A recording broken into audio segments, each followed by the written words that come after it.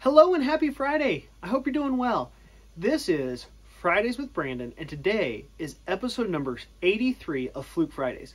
What we're going to be talking today is actually not the thermal imager, but it's a component or a property called emissivity that can either help you make more accurate thermal imaging readings, more accurate temperature readings from a thermal imager, or an infrared gun. So it really doesn't matter as long as you're using infrared technology to measure temperature.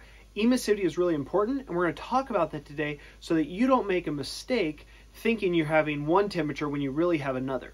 So what is infrared radiation, or what is infrared technology in measuring temperature? So infrared technology, right, this camera right here in the middle, that is measuring infrared radiation. And what does that come from? It's coming from all of the surfaces. So we're not measuring ambient temperature, we're actually measuring surface temperature, what those surfaces are releasing infrared radiation from. So how efficiently that surface releases infrared radiation makes a big difference on what the camera sees. So the more efficient it releases infrared radiation, the better or more accurately we can read that surface. The less efficient, the less accurate we can confidently say what that temperature is. Okay? So what I have today, I've got an infrared camera, our Fluke TI-480 Pro thermal imager, and I've got a putty knife. And I'm going to use this putty knife because it's very reflective and has a very low emissivity. So what is emissivity? It's almost the measurement, like I said, it is how effective or efficient something releases infrared radiation, but how is it measured? It's measured from 1 to 0. So 1 is a perfect emitter. That would be what would they call a black body when in calibration terms. And completely no representation or no emissivity, very poor emitter, would be 0. Now in practical terms, if you get to 0.6 or so, you are at a really, really low emissivity, and you're not going to be able to get a very accurate reading, or maybe not an accurate reading at all, from something that's a low emitter like this putty knife, or potentially like the end of a fuse, or a lug that's shiny and bright, or the outside of a stainless steel container of some type. So the question is, how do we use an infrared camera to measure this when it's not releasing infrared radiation effectively? So we're going to talk about how you can combat that. Now, before I get into that, I do want to talk about more practically, like, what does that mean to be releasing infrared radiation effectively or not? So let's talk about some practical examples. A very, very high emitter would be like a cast iron skillet. Think about that, like cast iron lodge skillet. You get that hot over a fire or over an oven, and you hold that up. You could hold that several feet away from your face or your hand, and you could feel that radiation, right? You could feel that heat hitting you. On the flip side, if you have an iron for ironing your clothes and it's all chrome, you can hold your hand almost all the way up to it before you feel any heat coming off of that. Now, they could both be the same temperature, but one, you can have your hand so close to it and can't feel any heat. The other one, you could be feet away and feel the heat. Why is that? It all comes down to its emissivity of the surface, how efficiently that surface throws off its radiation.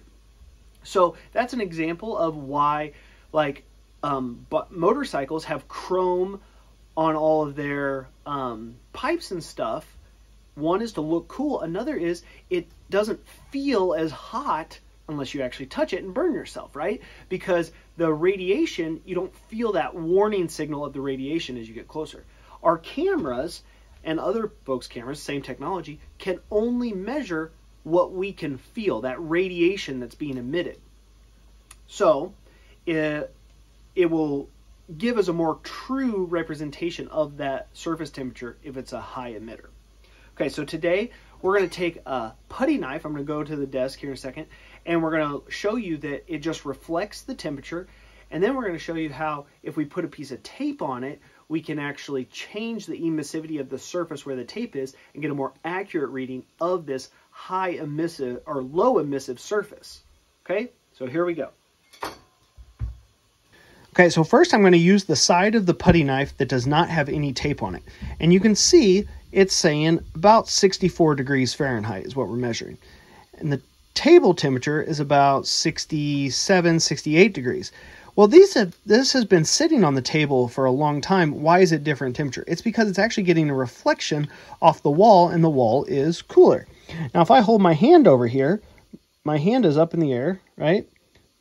But it's seeing the reflection of my hand, and all of a sudden now it's saying, let me see if I can do this right. Now it's saying the temperature is 86 degrees or higher, 88 degrees in the center where my hand is.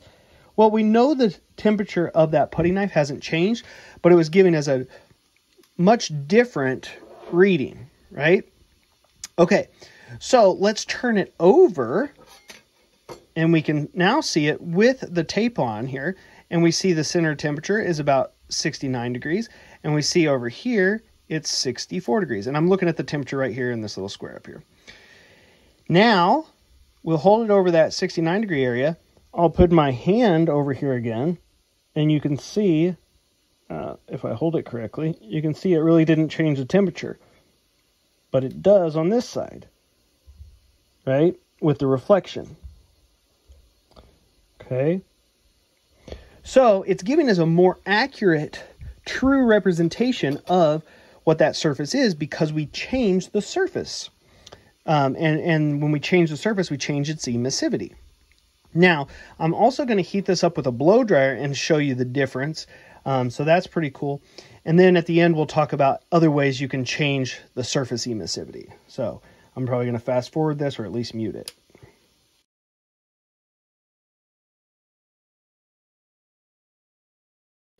Okay, so now you can see when I put the crosshairs on the tape, it's saying 125, but on this, it's still saying, 72. So it went up a little bit, but not very much. So it's not giving us a very accurate temperature, almost 50 degrees difference, right? That's pretty significant, and it all comes down to changing that surface emissivity. So when we change the surface, we change the emissivity, and it can help you not be a level 2 thermographer where you're controlling the back temperature, and because of just changing the surface, allows you to easily get a more accurate temperature. Okay, I'm going to swing it back up to see me. Okay, so we showed one way, or I showed one way you can change the surface is putting a piece of tape on it. Electrical tape or some other tape. That will change that surface temperature and help you get a more accurate reading when you're using infrared technology. The other thing you can do is you could paint the surface. Obviously, you wouldn't want to paint energized circuits, but there are times that people will paint like microchip boards because they want a uniform thing so they can see what area is heating up without worrying about emissivity. They're going to paint it a flat color. So you can paint it or put tape, but at the end of the day, the more dirty or the more dull a surface is, the better chance you have of getting a really accurate representation of the surface that you're measuring. The shinier it is, the less accurate. So if you were looking at a stainless steel tank, you could put some tape on the side of it or paint a strip on the side of it and easily see the level of the tank if it was a liquid in there and that was a different temperature from the liquid to the air inside the tank, let's say. But you wouldn't be able to do that in a totally stainless steel tank. It just won't represent the temperature. So it'd be really hard to see. I hope this was helpful. It's a little bit different than normal. We didn't talk about product, but we did talk about something that really makes our products either work for you or be frustrated and you could step on a landmine and not understand why you're getting weird readings. So have a great weekend. Don't forget to subscribe and hit the like if you like it. It doesn't cost you anything. It helps me and helps the channel, helps to get the message out. Have a great weekend. Take care.